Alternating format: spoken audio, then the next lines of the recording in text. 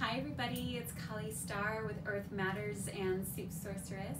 I'm so happy that you are watching this video, and I really am so excited to share with you some of the things that are in our bundle this week in the large size, and what are some of the things that you can do with them if you want to try. And I hope it gives you some inspiration for whatever you want to do. So I already saw somebody post on Instagram, what am I going to do with this?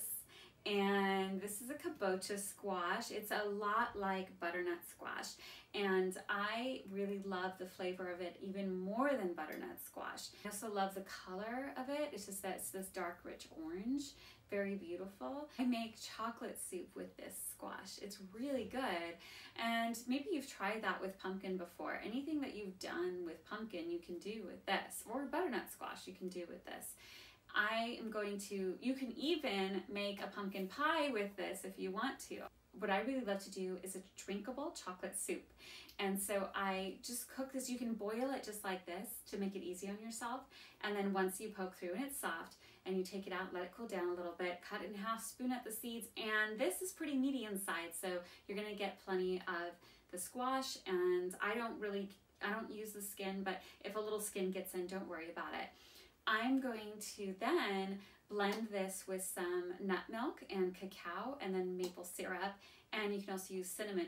And what would be really amazing that I haven't tried before is anyone who got the herb bags this week, there's chocolate mint in there. I didn't even realize that when I bought these, and then I realized later, oh my God, that's the perfect combination for this kabocha squash. So if you want to try something like that, it's really tasty. And don't worry too much about how much of what to put in it, because you're gonna just go with the amount of squash that you've got.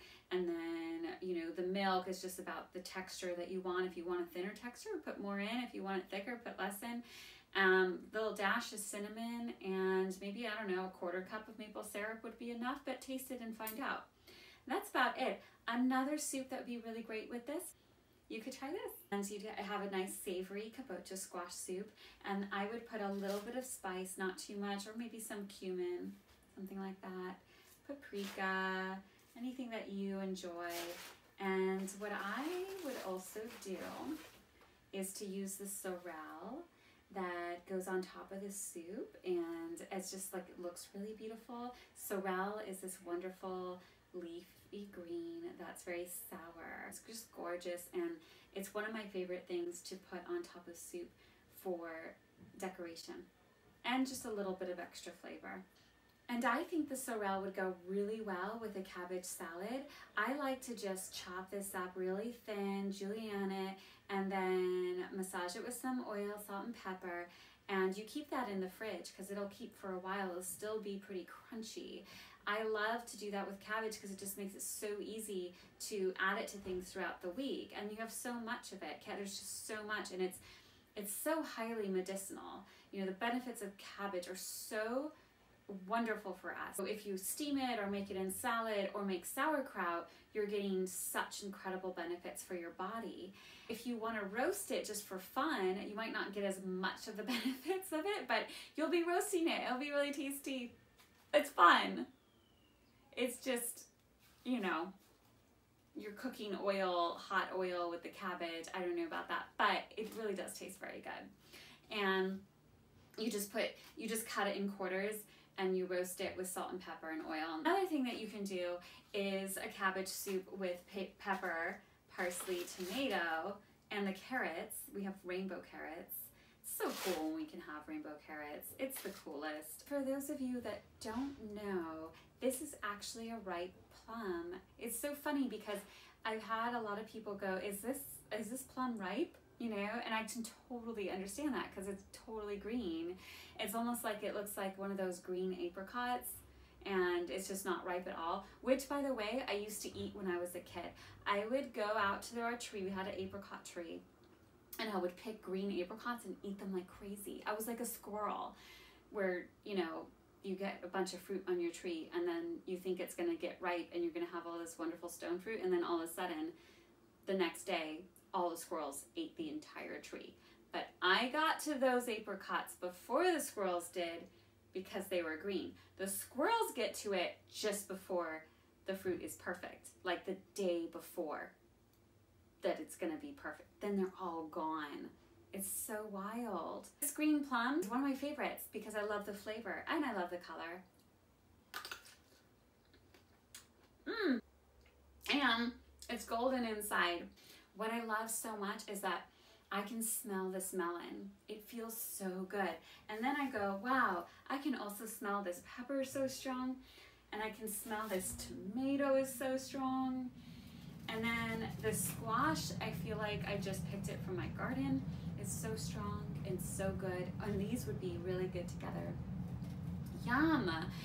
So you can cook this up like this, like in a little steam, you know, just chop it up like that. Super easy. And oh my gosh, when I smell this raw, it's like for me, I can just take this whole basket and go out to nature just like this. I would feel so happy. I do feel happy. I'm just happy, crazy happy to have these raw vegetables in front of me. I love them so much. And if I go out in nature like this and just bring my basket, I'm gonna bring a bottle of olive oil with me, but that's it. Salt, okay, salt and olive oil, and that's it. That'll be really fun. By the way, everybody, I'm leaving for nature time next weekend and my team is going to handle everything. So I'm sending an email with Shanae's phone number so that if anything arises while I'm gone, please call her. And I'm gonna be out of reception from about Wednesday around, I would say 2 p.m. would be the cutoff. Anything after that, please call Shanae. And if it's something that's not urgent, email me, text me, and I will see it on Tuesday. So I'm really looking forward to being away from all the technology just for a few days. And I'm really looking forward to coming back with a lot more energy and, you know, different ideas for everybody and just sharing with all of you some more. This is what we did with our cherry tomatoes today. It was so good. It's great because you can do this in a hurry, which is what I did. We were busy packing and I really wanted to make a snack for the team. It has to be the most farm fresh, delicious, wonderful snack. So of course we get Hasty bread from Matterz, and that's our beautiful sourdough bread that's blue and yellow swirls, and it just tastes so good. And then I made a cherry tomato sauce by just blending cherry tomatoes and olive oil and some salt and pepper and basil. And wow, it is such a great dip, you guys. This is like, basically I made a cherry tomato gazpacho to dip our bread with. So it was kind of more like a thicker sauce. You can make that a little thinner, you can add a little water to it, but I made it nice and thick, and it was this great dip for the bread, and everybody was so happy with it. So easy, so fast, and so much happiness. So it's really fun. Summer is so much fun. It's amazing. You know, this is a really fun season. It smells incredible, and just there's so much going on here, so much color and beauty, and it's so great. And really remember to appreciate this moment, because summer goes away so quickly. And then we get to look forward to, suddenly we'll see the Asian pears, the kiwis, the pomegranates, and we'll go, oh my God, already?